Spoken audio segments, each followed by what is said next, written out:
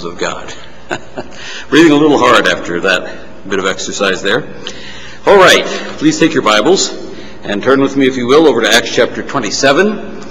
We're looking again, part 4, sailing slow after fast, verses 1 through 12. Acts chapter 27, verses 1 through 12. And while you're turning to that text, let me mention again what we mentioned this morning. You're all invited to a Pastor Happy Day tomorrow for Labor Day, by the grace of God, providing a picnic for everybody in the church who doesn't have some place to go tomorrow. And so you are invited to that. We'll be meeting here at 1 o'clock, and then hopefully everybody will be here by 1:15, and then driving to the park and setting up for a picnic. And I think you will find that it is a very, very nice, not just picnic, barbecue of many, many different kinds of meat and all kinds of different side dishes, and I think you will enjoy it. So please join us tomorrow if you are here. We're not saying this for everybody out there in the world. This is for the people who attend church today. And if there's a real special petition, we might let them here too. But anyway, tomorrow we invite you to that. We're in Acts chapter 27 tonight, looking at part 4, sailing slow after fast, verses 1 through 12.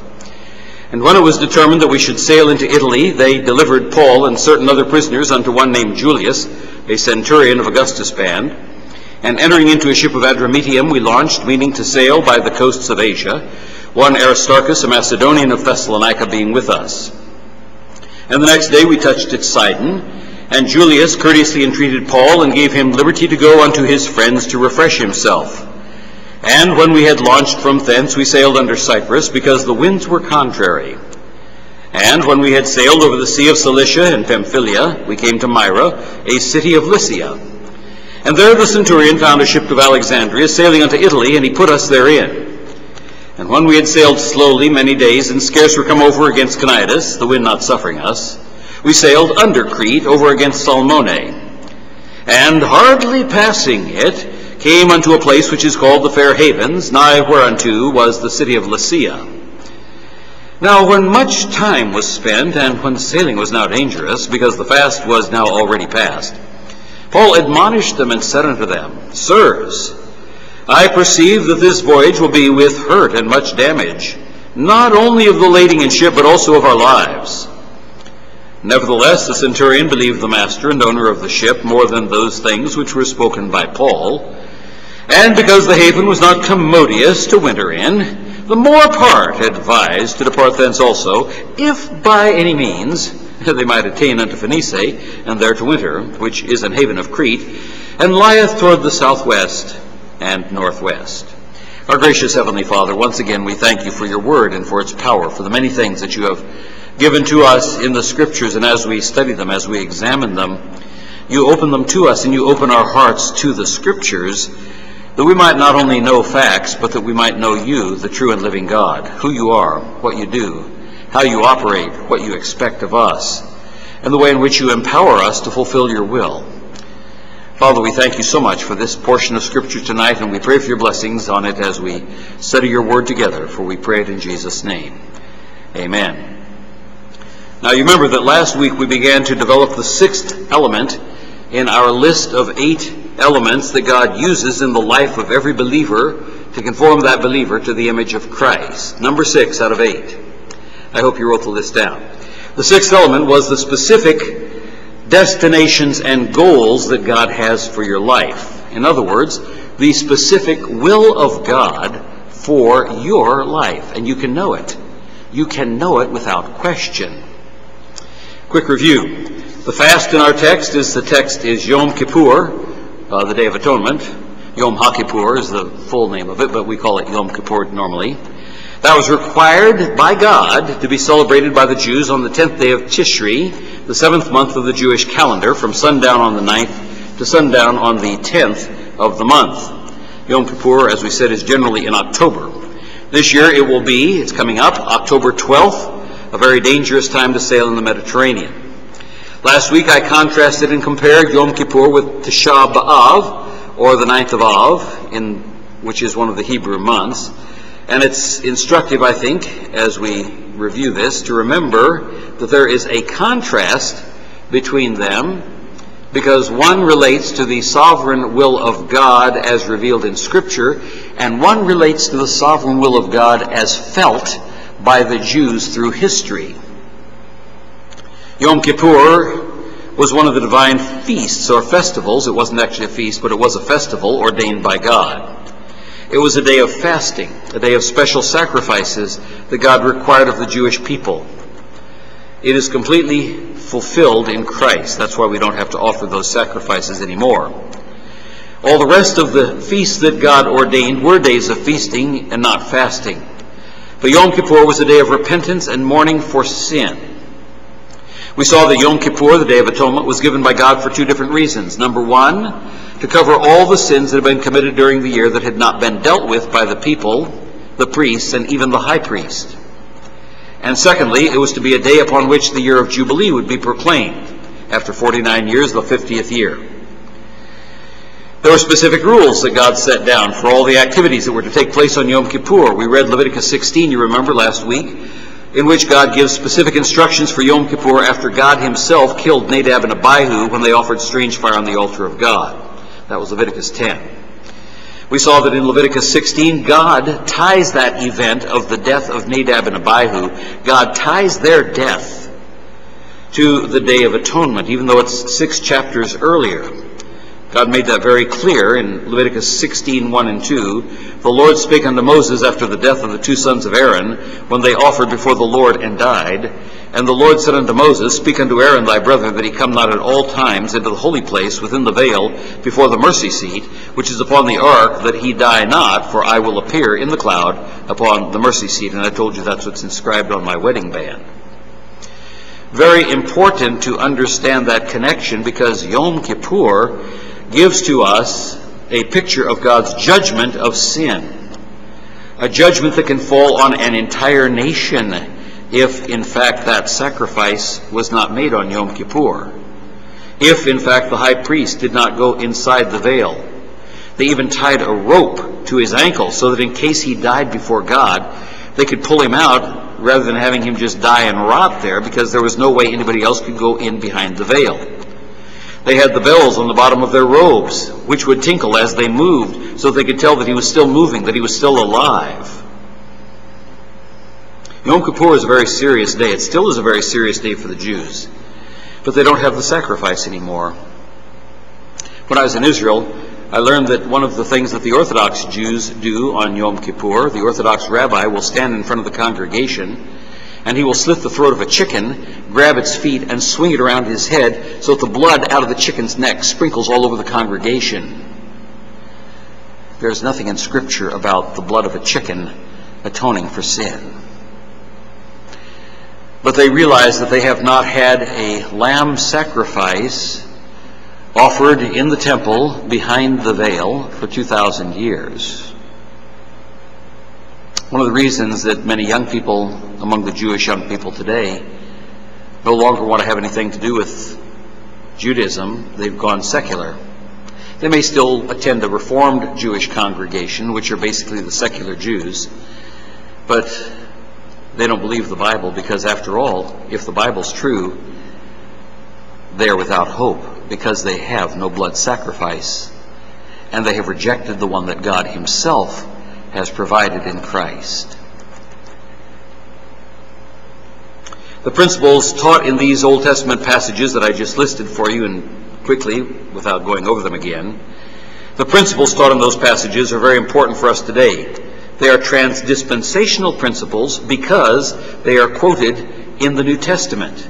In Hebrews chapter 9, verses 1 through 28, we won't read that again, but we read that whole passage and commented on it last week. In Hebrews 9, we're specifically told that the mercy seat, where that blood was sprinkled on Yom Kippur once a year, was a foreshadowing of Christ. I'll give you just a few of those verses. Almost all things are by the law purged with blood, and without the shedding of blood is no remission. It was therefore necessary that the pattern of things in the heavens should be purified with these, but the heavenly things themselves with better sacrifices than these. You see, the tabernacle on earth is a reflection of what really is in heaven. And so now he says we have to have a better sacrifice for the heavenly tabernacle. For Christ, and here we see, is the fulfillment of that typology. For Christ is not entered into the holy places made with hands, which are the figures of the true. That is, those are the types and pictures. That's what the word figures is dealing with. But into heaven itself. Jesus entered not behind the veil on earth. Jesus entered into heaven itself, now to appear in the presence of God for us. You see, he's our great high priest.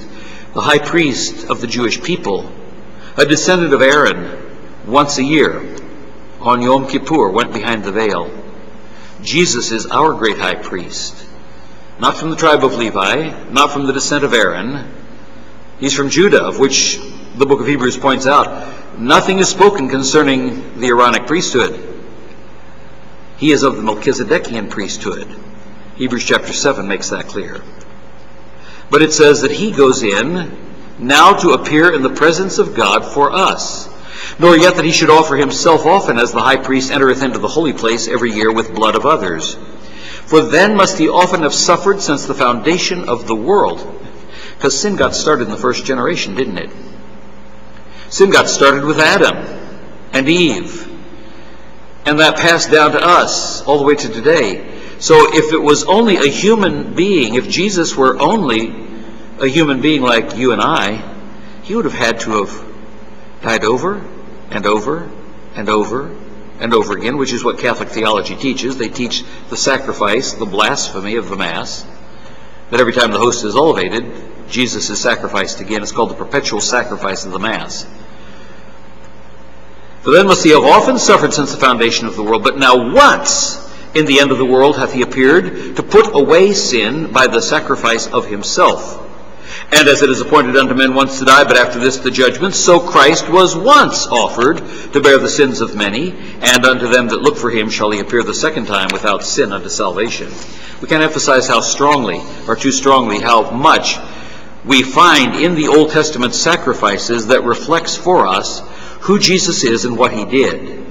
The Jews had it as a picture all the way from the giving of the law all the way down to the present day. But as Paul explains in Romans, their eyes are blinded. They have a veil of blindness over their eyes that they can't see until God himself takes away that veil. Then we talked about the significance of the scapegoat and the Lord's goat, both of which represent different aspects about the death of Christ. The scapegoat bore the sins of the people far away outside the camp, even as Christ took our sins as far as the east is from the west. The Lord's goat was slain and his blood shed, as was Christ, for Christ had to die for our sins. In contrast to Yom Kippur, Cha B'Av is a day of mourning practiced by the Jew in remembrance of all the horrible things that happened to them, beginning with the destruction of the first temple. That's the Temple of Solomon. This year, Tisha B'Av fell 3 weeks ago on August 13th. It is not a festival commanded by God. It's a human memorial day, sort of like we have our memorial days. But it was established by the Jews who see how many bad things have happened to them over the centuries on or near that day. But they're not a day of repentance for them. It's just a day of great sorrow and sadness. God commands genuine repentance. Human beings want to say, well, we don't really want to repent. We just want to be sorry about it. And you know, a lot of times we come into God's presence that same way. We don't want to really repent of our sins. We feel very bad about things that happen to us that are bad, but we don't want to repent, which is what Yom Kippur is all about. So I read you a whole list of the various horrible things that have fallen on or near that day over the centuries. We'll not go over that again. But that set the stage for us to look at the fast, the Yom Kippur that's in our text. Paul, being a Jew with the Day of Atonement ingrained in his soul in the memory of the destruction of the first temple on Tisha B'Av, and it says now the fast is already passed, so he has just gone past Yom Kippur. And very soon, after the events in our text, the second temple is going to get destroyed by Herod on the very same day. And that helped put our 20 questions into perspective. And that's the perfect setting to learn about element number 6 in determining the will of God for our lives. I won't read you the 20 questions again, but we remember that there are 3 essential will of God principles when you feel sorry for yourself, like those 20 questions point out. The 3 principles, the essential will of God principles, when you feel why are these bad things happening to me? You're back in Cha B'Av when you're thinking about that, instead of Yom Kippur. But think about the principles related to the will of God. Number one, God can do it without you. Number two, His primary purpose in your life is to conform you to the image of Christ. 3, He can strong arm the entire universe to accomplish His purpose for your life, for His own glory and the glory of His Son, Jesus Christ. And we saw that truth in Romans 8, verses 28 through 30. I won't read that again for you. Most of you know those verses by heart. Then we looked at those verses in their context and saw that in our text, Paul is dealing with the will of God in much the same setting as described in Romans 8, 25 through 27. And we drew 2 conclusions. Number 1, God is on your side when you feel this way, and nothing can resist Him. So cheer up. Number 2, when you feel frustrated that your plans are not being accomplished like you want or as fast as you want, remember the most important thing is not your plan, but God's plan for your life, and He is never late. So even if it seems to be dragging along, you're sailing slow after fast, God is never late. And so we can count on that. And then we closed with, when you feel frustrated at how slow everything is going, remember these words. What shall we then say to these things? This is Romans 8 again, verse 31. If God be for us, who can be against us? He that spared not His own Son, but delivered Him up for us all, how shall He not with Him also freely give us all things? And you know how that passage closes. In all these things we're more than conquerors through Him that loved us. For I'm persuaded that neither life, nor death, nor angels, nor principalities, nor powers, nor things present, nor things to come, nor height, nor depth, nor any other creature shall be able to separate us from the love of God, which is in Christ Jesus our Lord. What a magnificent conclusion. So when you feel like things are dragging along, remember the promises of Romans 8, beginning in verse 25 and taking it all the way down through verse 39. Okay, so that's the foundation, which we have covered last week, of studying the will of God for our lives, principle number 6 in our text. Tonight, if you have your paper and pencil, I'm going to give you 10 truths about knowing the will of God for your life, specific direction and goals for your life. That's principle number 6. I'm going to give you a list of 10 different truths about principle number 6 on how to know the will of God for your life. Number 1. Now, most of us, when we're talking about the will of God, before I give you principle number 1, most of us are pretty well familiar with the sovereignty of God and pretty well familiar with all the divine principles that deal with how God is in control of everything. Tonight I want to talk more about the issue of our responsibility and its relationship to the will of God. Our responsibility and the relationship to the will of God. Principle number 1, or truth number 1 about that principle 6. Number 1, certain passages tell us that we are personally responsible for doing the will of God. You are personally responsible. I am personally responsible. We are all personally responsible for doing the will of God. You can't blame God for your failure, and you can't blame the sovereignty of God for preventing you from doing His will.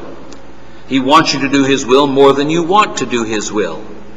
But He makes it clear that you are personally responsible for doing the will of God. For example, Mark chapter 3, verse 35.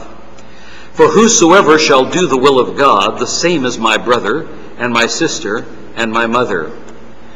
Jesus puts the burden squarely back on our shoulders. You know the will of God, then you must obey the will of God. You can't say, well, God, you didn't empower me to do your will. Yes, God did. He gave you the power. He gave you the indwelling Holy Spirit. You can't say, but God, I didn't really know your will. Yes, you did. It's in the Word of God. You didn't study the Word of God. You say, but God, there were other people forcing me to do something else. No, God always moves heaven and earth to make sure you're in the center of His will. We're the ones who stubbornly disobey and resist. Very strong words in Scripture, and Jesus says we're responsible and we are accountable for obeying. Number 2, there are other passages in Scripture that remind us of men who clearly did the will of God. Other passages in Scripture clearly remind us of men who did the will of God. So we know it's possible even before the coming of the Holy Spirit. They tell us that God's will for us does not relate to the past. There's no reincarnation. By the way, that's very important. There's a guy who used to come to this church here who believed that he was a reincarnation of Abraham, and he argued for it quite vociferously. But we'll see in a moment from the verse that I'm about to read you that the will of God does not relate to the past or to the hypothetical future. You know, we use the excuse, well, I'll do the will of God when I get around to it. The will of God relates to the present. What are you doing right now? Because you don't know what will be in the future, and you cannot change the past. God put us here to serve this generation. Let me show it to you in Scripture. Over in Acts chapter 13, verse 36. For David, after he had served his own generation, now listen to the next few words, by the will of God, fell on sleep, and was laid unto his fathers, and saw corruption. The context is talking about the resurrection of our Lord Jesus Christ, and David is used here as an illustration. David, speaking in the Psalms, speaks about how the Messiah would not see corruption. But in that context, we find that David did the will of God, and what was the will of God? To serve his own generation. Folks, that's the will of God for us too. We can't change the past, and we can't do anything about the future because we might die tonight. But we can be in the center of God's will right now. Number 3, there are other passages that indicate we don't always know the specific will of God, although we can find it out. But there are some passages that indicate we don't always know the specific will of God. But listen, but we keep on moving in the direction of service until He changes our course. We don't always know the specific will of God, but we keep moving in the direction of service until He changes our course. You don't just sit still and do nothing. There are some people say, well, I don't really know the will of God, so I guess that means I can be on vacation until God reveals His will to me. And they don't move forward on anything. They lounge and lollygag around on the beach and wait until the waves come over them and drown them. God shows His will to people who are moving in all the direction that He gives to them and all the light that He gives to them. And as they obey, as they draw closer to the light, they learn His will more precisely. We find that was what the Apostle Paul did. For example, Romans chapter 1, verse 10, making a request, if by any means now at length I might have a prosperous journey by the will of God to come unto you. Paul recognized that God could short-circuit his plans. I mean, that happened to Paul when he was, of course, going to Jerusalem to finish up his vow, when he was going to shave his head, the Nazirite vow that we've talked about. His plans got changed because he got arrested, was going to get beaten to death. The Romans rescued him. He went through all kinds of problems till we get to the point we're at today, where he is on ship, chained up, and heading for Rome under the guard of a Roman centurion who will not listen to him. But you know what? He knew something. He knew, so this is how God is going to get me to Rome. Because God told me already that I'm going to preach the gospel to kings. Hey, who's higher than Caesar?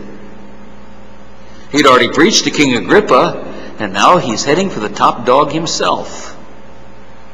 But he was moving when God changed his course. Here's another one, Romans chapter 15, verse 32.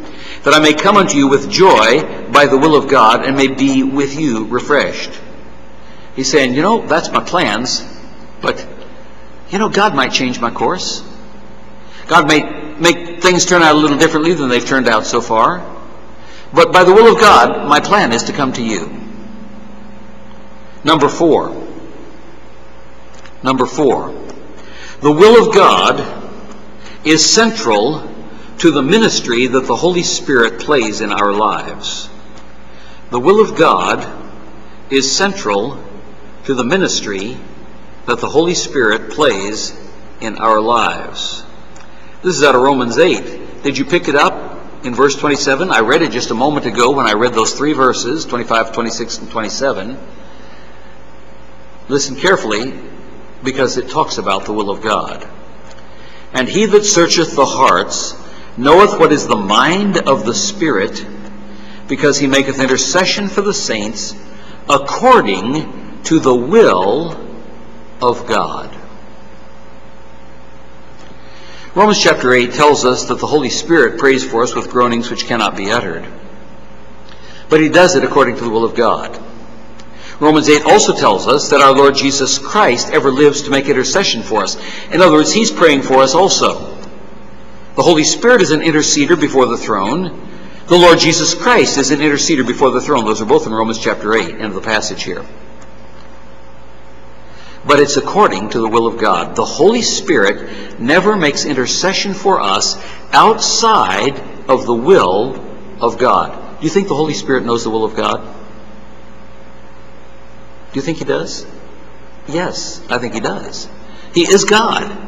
He's a member of the Trinity. But he's actually interceding for us.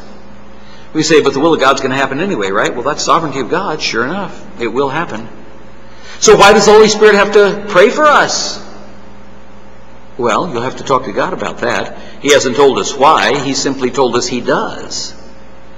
He makes intercession for us according to the will of God. The will of God is central to the ministry that the Holy Spirit plays in our lives, and God always answers the Spirit with a yes answer.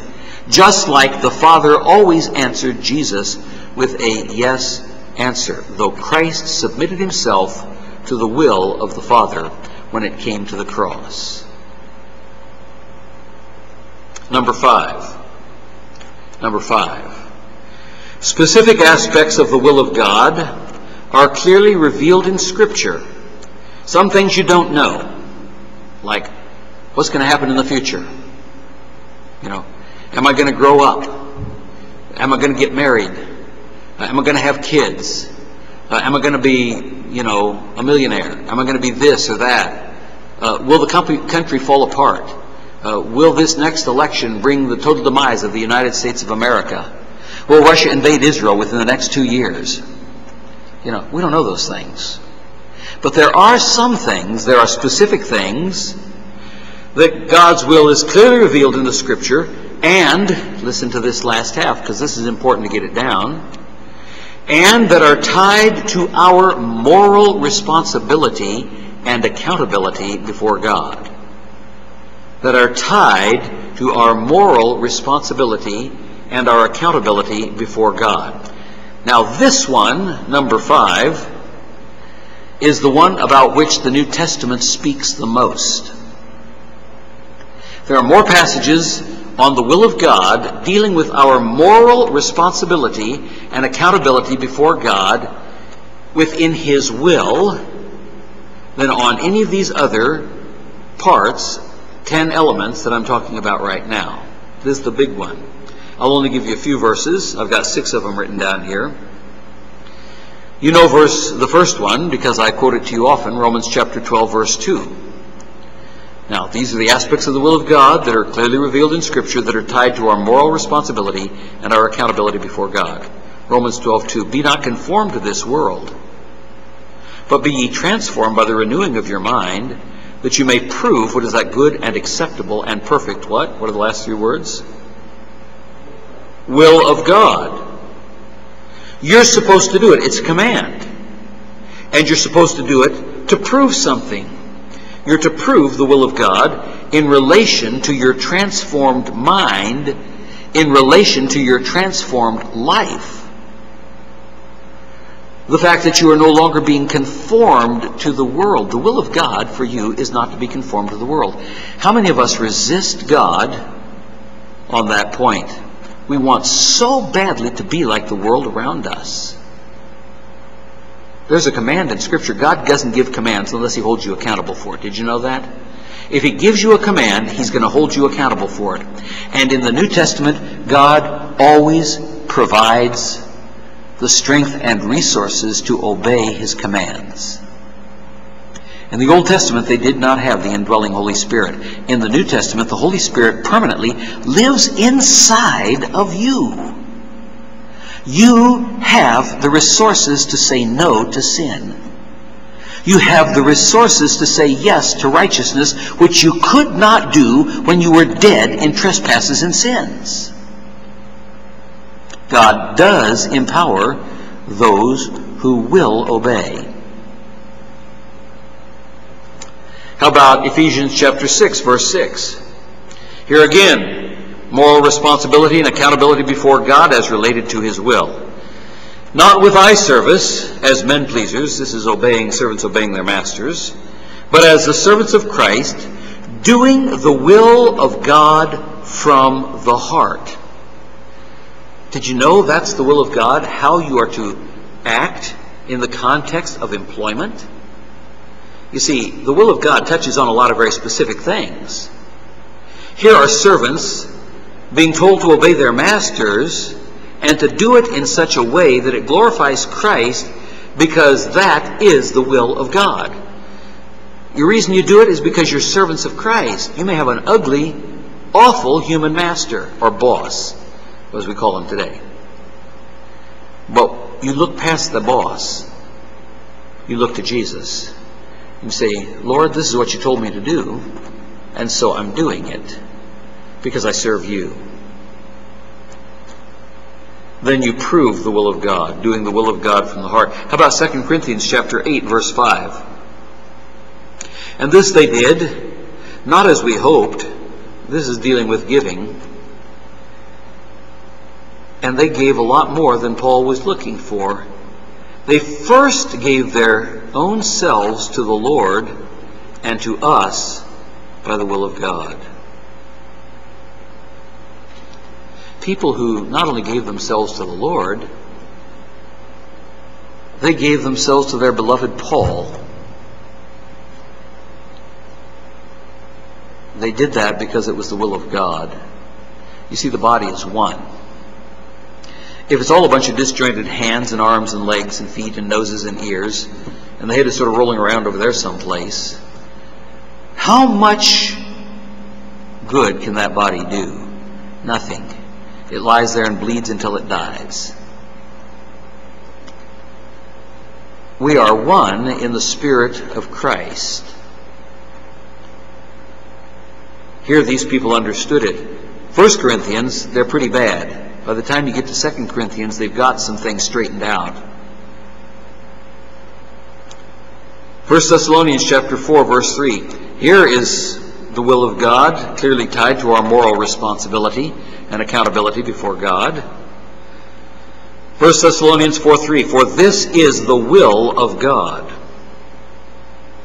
even your sanctification, and he talks about it in one very specific area, sex, that ye should abstain from fornication. Now, you can't get much plainer than that. It is the will of God that you not get involved in sexual immorality. And fornication covers all kinds of horrible immorality. We'll not discuss all of them, but it's a humongous long list. It's not merely adultery. Fornication goes far beyond adultery. The will of God is your sanctification, that you should abstain from fornication, any kind of sex outside of marriage. And believe me, there's a lot of really gross stuff out there. That's the will of God for your life. That includes your thought life, what you do with your eyes, what you do with your ears, what you say with your mouth, what you lust after in your heart, not just what you do with your physical body. 1 Thessalonians 5:18. Here's a real positive one. And it relates to our accountability. In everything give thanks, for this is the will of God in Christ Jesus concerning you.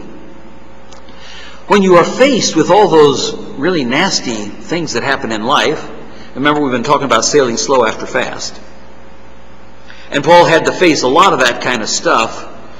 You say, man, how could you be thankful for that? You got grabbed by the Jews in the temple. They were going about to kill you. They were beating you up. The Romans came down, dragged you out of the crowd. You began to preach on the stairs.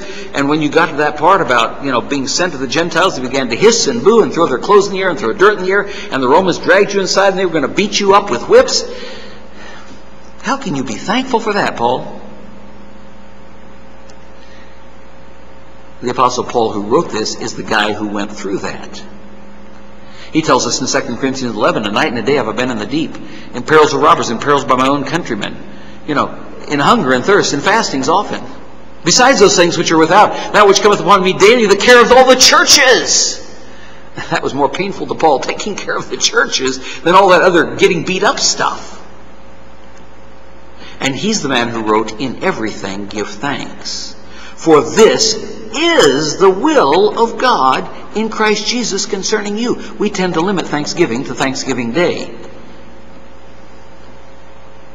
Fourth Thursday in November. Do you know, in everything, when you get a ticket by the policeman, in everything give thanks. Or when you don't get enough sleep at night, in everything give thanks. Or when you get sick and start vomiting, in everything give thanks. When you go through whatever you're going through, in everything give thanks, for this is the will of God in Christ Jesus concerning you. It's a matter of walking by faith to give thanks in all those things. We don't like it that way. We give thanks for the good stuff. But God says He's using those things to do what? What was God's purpose? Back to where we were last week. God's purpose is not to see how much stuff you can accomplish. God's purpose is to conform you to the image of Christ. And He knows the precise things that He must bring into your life to burn out the sludge, so that you be a clean vessel, fit for the Master's use. In everything give thanks, for this is the will of God in Christ Jesus concerning you. The will of God also is tied to our moral responsibility and accountability before God, because we stand in the presence of others who do not know Christ. And so the way in which we respond will tell them about the Lord that we serve. Peter explains it in 1 Peter chapter 2 and verse 15. For so is the will of God, that with well-doing you may put to silence the ignorance of foolish men. When you do what is right, you make the gainsayers ashamed. You shut their mouths. And you know what? That is the will of God, to use you in the context of the unbelieving pagan world that watches you 24 hours a day. Number 6. The will of God, not the will of man, is responsible for the distribution of all of the spiritual gifts. The will of God, not the will of man, is responsible for the distribution of all of the spiritual gifts. In other words, you can't pray through to get the gift of tongues or any other spiritual gift. If you go to some of these charismatic places, you'll see people up at the front, and I have seen some of this. I do not habit going to charismatic churches, but I have seen this, where a group of people will get around somebody who really, really wants to get the baptism of the Spirit, misdefined, of course, and they really, really want to speak in tongues, but they just can't do it. And so a bunch of people get around and start pushing down on their head and say, "Pray through it, pray through it, pray through it, pray through it," And then they get slain in the Spirit, get flat back on their back, somebody covers them with a towel, and everybody says, "Praise the Lord." They've got the baptism. First of all, that's nowhere found in Scripture, that kind of stuff. But you can't pray through it, because it's the will of God that's responsible for the spiritual gifts, not the will of man. For example, and the Apostle Paul uses this kind of illustration of himself over and over. I'll just give you a few of them. 1 Corinthians 1:1. Paul, called to be an apostle of Jesus Christ through the will of God. Who made Paul an apostle? The will of God. And Sosthenes, our brother. 2 Corinthians 1:1. He starts many of his epistles this way. Paul, an apostle of Jesus Christ, by the will of God. And Timothy, our brother, unto the church of God which is at Corinth, and with all the saints which are in Achaia. 2 Timothy 1:1. Paul, an apostle of Jesus Christ. What do you think of the next words? By the will of God, according to the promise of life which is in Christ Jesus.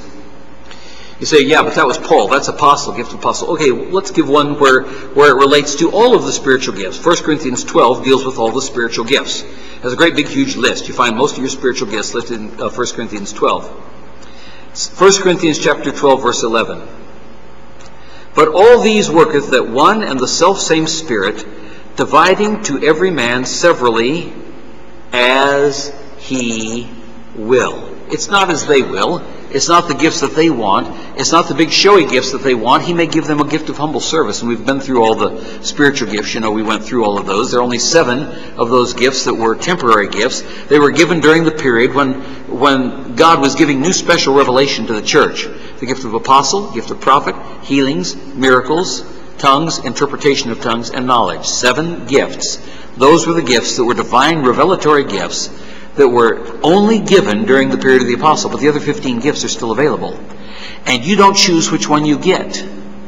It says the Holy Spirit divides to every man severally as he will, because he puts all the necessary gifts in every specific body, so that that body of believers will have what is necessary to function as a body of Christ, a local church here on earth.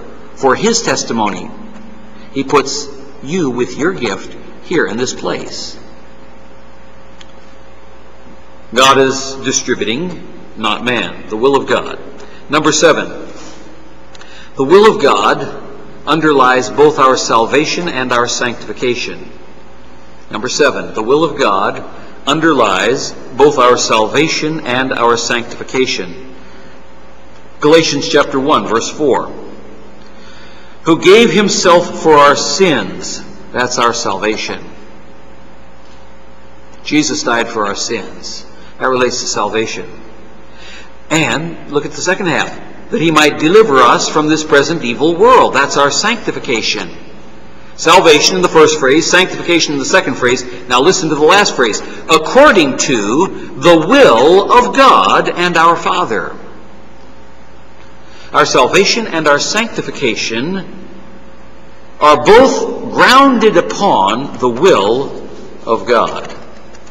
Here's another one over in Ephesians chapter 1, verse 1.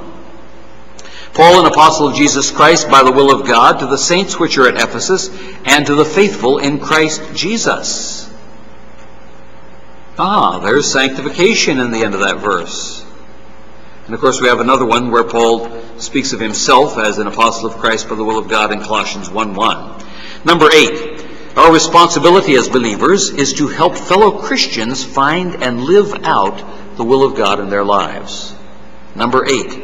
Our responsibility as believers is to help fellow Christians find and live out the will of God in their lives. This is a beautiful verse because it's about a guy who wasn't one of the big guys. He was one of the little guys. And yet this is what he was doing. A guy by the name of Epaphras. In Colossians chapter 4, verse 12. Epaphras, who is one of you. In other words, Epaphras came from Colossae. A servant of Christ. He wasn't a big guy. He saluteth you. Now listen. Always laboring fervently for you in prayers, that ye may stand perfect and complete in all the will of God. He wasn't praying that they would get rich. He wasn't even praying for them to get healed. He was praying that they would stand perfect and complete in all the will of God for their lives. Do you pray that for me? I hope you do. Do you pray that for your elders? I hope you do. And the deacons, the trustees, I hope you do. That we will stand perfect and complete in all the will of God. Do you labor at it? Here's a guy who really took it seriously. he labored fervently in his prayers. He did it for the believers at Colossae. He wasn't just doing it for Paul. Always laboring fervently for you in prayers, that you may stand perfect and complete in all the will of God. Our responsibility as believers is to help fellow Christians find and live out the will of God in their lives, and one of the key ways you do that is through prayer. Number 9. The will of God is for us to go through times of testing. We don't like this one. But the will of God is for us to go through times of testing to purify us before sending His blessing. The will of God is for us to go through times of testing to purify us before sending His blessing. Hebrews chapter 10, verse 36. For you have need of patience, that after you have done the will of God, you might receive the promise. He's been talking about the things they're suffering. He says, you got to put up with it.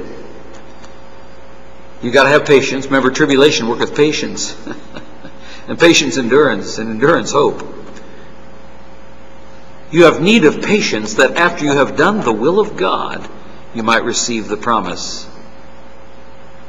How about 1 Peter chapter 3, verse 17, even clearer? For it is better, if the will of God be so, that you suffer for well-doing than for evil-doing. The will of God includes suffering for well-doing. How about chapter 4, verse 2 of 1 Peter? That he no longer should live the rest of his time in the lust of the flesh, but to the will of God. Peter's just been talking about the suffering that the believers go through. And he says the reason for it, the reason God lets you suffer, is so that you won't keep walking in the flesh. That he should no longer live the rest of his time in the flesh to the lusts of men, but to the will of God. Same chapter, verse 19, 1 Peter 4:19. Wherefore, let them that suffer according to the will of God commit the keeping of their souls to Him in well-doing, as unto a faithful Creator. Remember back in chapter 3, talking about the will of God, suffering for well-doing. Now he goes back to that in chapter 4, verse 19. Wherefore, let them that suffer according to the will of God commit the keeping of their souls to Him in well-doing, as unto a faithful Creator. And the final one, number 10. Praise the Lord, I actually made it through. We're not quite to 8:15, but almost. Number 10. There are eternal blessings connected with doing, not just knowing, the will of God. Number 10. There are eternal blessings connected to doing, not just knowing, the will of God. What are those blessings? 1 John 2:17. Actually, verses 15, 16, and 17 all go together, but I'm just going to read you verse 17, because that's the one that talks about the will of God. The world passeth away, and the lust thereof. But he that doeth the will of God abideth forever. Not just he who knoweth the will of God, but he who doeth the will of God. That takes us back to our issue of moral accountability and responsibility. There are eternal blessings connected to being morally accountable and morally responsible and doing the will of God. Gracious Heavenly Father, we thank you once again for your word and for its power. We thank you that you have revealed your will to us in the Scriptures. We thank you that you empower us to do your will by the Holy Spirit. We thank you that you have commanded us to do your will so that we would know precisely what you expect of us. We thank you, Father, even for the times of suffering that we have to go through when we do your will, because it is better to suffer for well-doing than for wrongdoing, because someday we receive the blessing that you have promised to those who not merely know your will, but to those who do it. And so, Father, as we consider the Apostle Paul, as we consider his journey, as we consider his confidence in being in the center of your will, even in the midst of all the horrible things that were happening to him, yet he had a vision beyond the horizon, because he looked unto Jesus, the author and finisher of his faith, who for the joy that was set before him endured the cross, despising the shame, and was set down at the right hand of the throne of God. Father, help us to be a people who wants to do your will, who are eager to do your will, who take advantage not of the flesh trying to do your will, but take advantage of your indwelling Spirit, because that is the only one who can empower us to do your will. For we pray it in Jesus' name. Amen.